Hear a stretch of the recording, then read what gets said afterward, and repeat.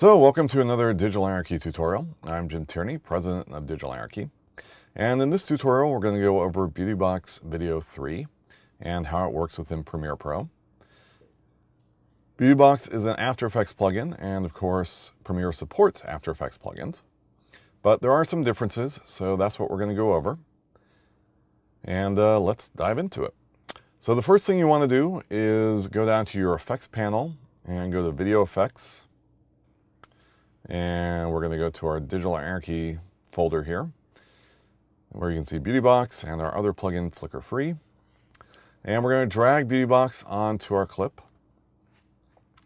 Now, if you're using the demo or you haven't registered it, you're going to see a crosshatch watermark pattern on the video.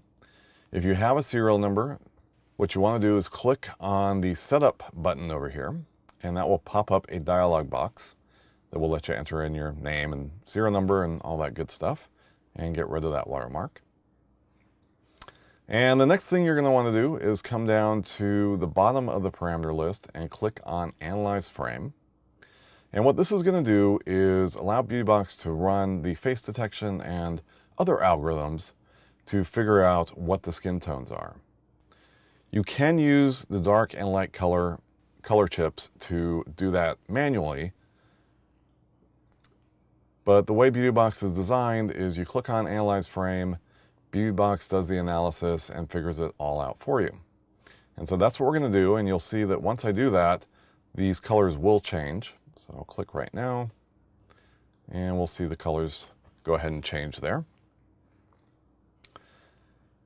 Since we do use face detection as one of the methods for figuring out what the skin tones are, it is helpful if your talent is facing the camera. It's not absolutely necessary, but it is helpful. And we can now take a look and see what our mask looks like by clicking on Show Mask. And you see it's done a really nice job of selecting the skin tones, created a pretty good mask here.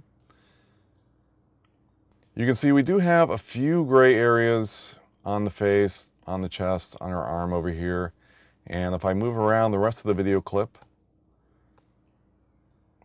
you'll see that we have some other gray areas show up on her cheek.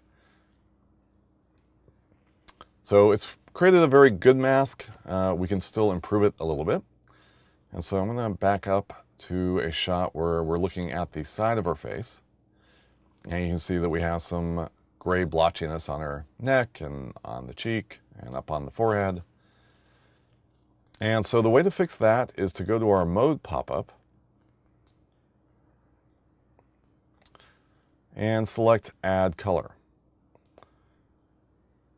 Now this is one of the differences between Premiere and After Effects. In After Effects you can just go ahead and click on the comp window and it will add in the additional skin tones, expand the skin tone range, and get rid of these areas in the mask.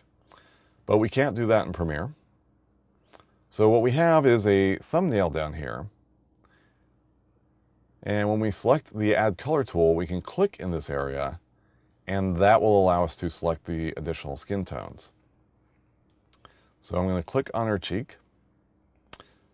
Now, sometimes this doesn't quite work. What will happen is Premiere just doesn't bring up the eyedropper tool. And so usually what you just need to do is turn it to off, turn it back to Add Color, and now we have the eyedropper. And so we can go ahead and click on her cheek. And you can see that that's already improved the mask. We can also go ahead and do our little trick to get the eyedropper back and click on her neck, and we'll see that improve. And lastly, what we want to do is get the area up on her forehead. And again, we'll grab Add Color. And you'll notice as we do this that the dark and light colors are automatically changing.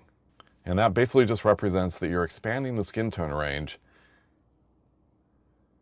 and Beauty Box is adding those colors into the mask. So I'm going to click on her forehead, and you can see that that's improved the forehead a bit. And I've even added another click to take care of the area up here. And so that's going to give us a much better mask. And now we can move ahead in the timeline. And we can see that we actually have a much nicer mask than we had before. If you want to get this area that's on her arm, we can do that as well. Again, go back to our Add Color tool and just click on the arm there. And we can improve that. All right, so this all looks pretty good.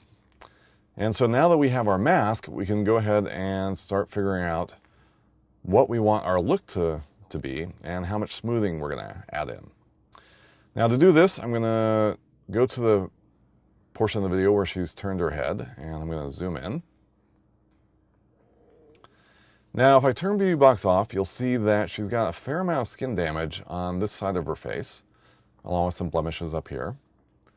And I'm going to turn Beauty Box back on, and we can see the difference. It's on, it's off, on. Beauty Box has done a great job of minimizing the damage, really smoothing her skin out, but still keeping it looking realistic. We still have a lot of skin texture. You can still see some of the pores. The goal with Beauty Box is not to just completely sandblast her face or make her look utterly airbrushed. We're really trying to keep a realistic look, essentially just applying a layer of digital makeup. Just a layer of foundation, a little bit of makeup to kind of take the edge off of what 4K and HD are really giving us these days. Because you're seeing a lot of detail, and especially if it's a talking head, the higher resolution adds in a lot of detail that you really may not want. And that's certainly the case here.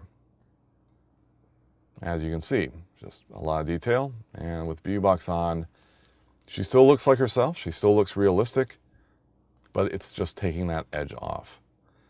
And of course, we can fill around with the smoothing amount. Let's expand this open a little bit. So the main controls for Beauty Box are the smoothing amount and skin detail smoothing. The default settings are really set up for HD. You may need to drop it down just a little bit. In this case, let's set it to 20 and 30. And I'll make it a little bit less smooth. And we'll also increase the contrast enhance, which will enhance the contrast in some areas that might otherwise be losing it. That's always one of the dangers with doing this type of work, is that in addition to smoothing out the skin, you also get rid of a lot of the contrast. And so with those adjustments, we can see what the before and after looks like. Less significant than what we had before, but depending on what look you want, Beauty Box gives you a lot of flexibility. So I'm going to go ahead and increase this a little bit more, get a little bit more smoothing in there, but still keeping that contrast enhance high to make sure that we don't flatten out the image too much. And that's really the basics of Beauty Box.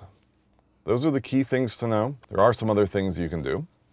For example, if we turn our show mask on, one way to fill around with the mask is to adjust the hue, saturation, and value ranges. If you increase this range, it's going to start expanding the range of colors that Beauty Box considers for the mask, and we'll start actually softening the mask up. You'll start seeing more areas affected. Usually you want to have these set to pretty low values. If I set saturation down to, say, 7,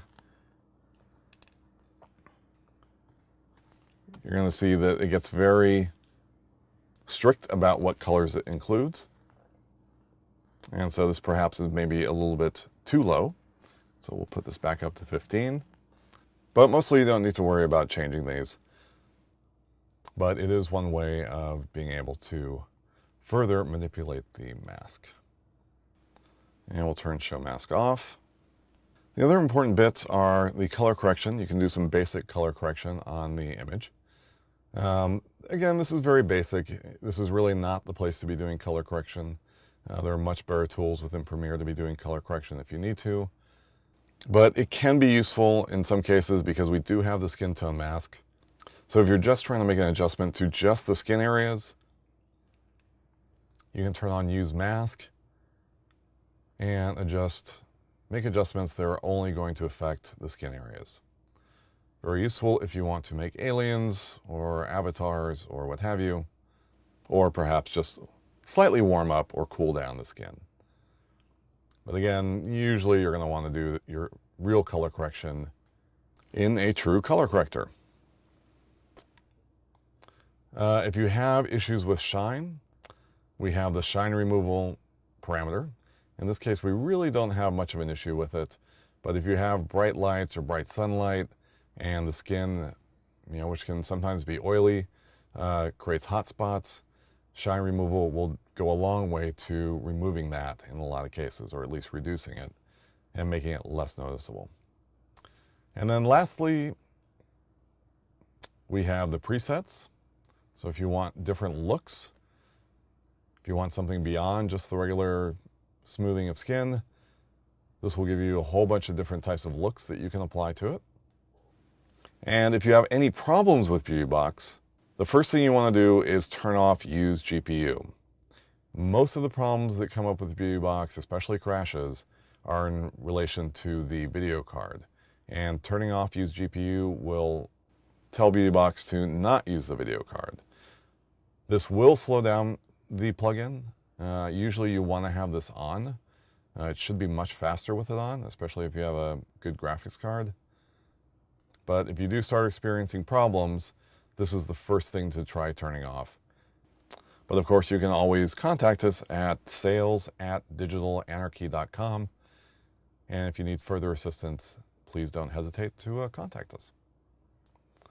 So that's pretty much all there is to Beautybox. Thanks for joining me. Hopefully you found it informative. Obviously, you can find other tutorials and demo filters and all sorts of good stuff on digitalanarchy.com. So please go check it out. And again, thanks for joining me.